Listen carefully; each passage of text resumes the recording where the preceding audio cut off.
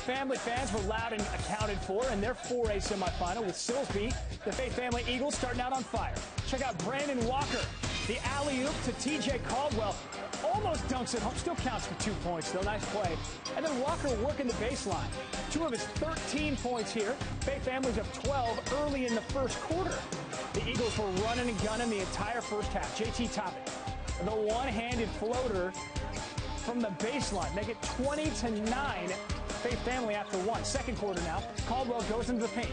Scoring on a nifty layup here. 18 points for Caldwell. Faith Family's up by 8 at the half. Third quarter now. The Tigers press their way back into the game. Dre'lon Miller scoring on the layup. Silsbee only down 1 late in the third. But Faith Family hits 2 3-pointers in the span of 15 seconds. This one by Isaiah Jones extends the 1-point lead to 7. And then in the fourth quarter, the Eagles break the press. Jones, the outlet pass, and eventually Toppin gets it for the one-handed jam. Faith Family wins it 70-62 and moves on to the 4A state final.